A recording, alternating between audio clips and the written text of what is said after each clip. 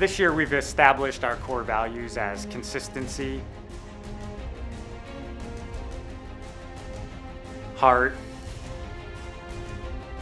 unity, resiliency, discipline, winning mentality, and work ethic. We thought it was really important to set the culture right from the beginning. So we asked the team a series of questions. It's one thing for me to walk in front of the team and pound the table and say, this is what we're going to be about.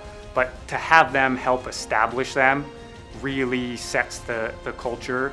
So when Coach Tony came to the program in January, we all got together and we established the core values, and they are there to guide us, not only on the field but off the field as well. It really extends, our core values aren't just focused on the 2013 season, it really extends beyond that, but what we're looking to have them do is really set the tone from practice to practice and game to game so that we can measure really where we're at regardless of the outcome.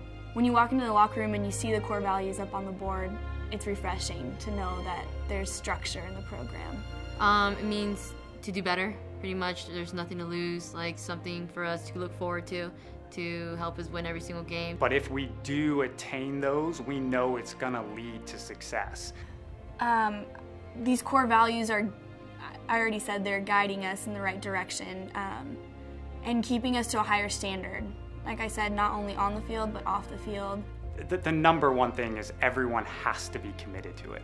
I have to be those things and be committed to those things. The players have to be those things and committed to those things. Otherwise, it doesn't have any value. Well, every individual has to do their part, pretty much. So every person has to follow all 7 core values. And once we do it, if everyone's on board, then everyone will come together and really finish it off.